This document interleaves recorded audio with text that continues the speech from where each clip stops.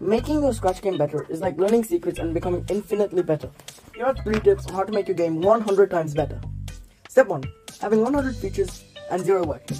If you have 100 features, but only a few that are working, and even those are garbage, then no one will like your game. So a good tip is to always start a feature, and then don't start a new one until you finish making that one. This will result in a lot of features that feel well done and feel complete. Step 2. Add some effort. Like, come on, if you think you can spend 2 minutes on a game and think it'll be good, spend some time with the characters, animating things, and making it viewable. Which one seems more fun to play? Left or right? Exactly, the right one. Subscribe and let me know in the comments if you want me to show you how I did this. Step 3. Collaborate with people. What I mean is to talk to other Scratchers and ask how to improve the project. This will immensely improve the quality and not only your project but also the programming skills.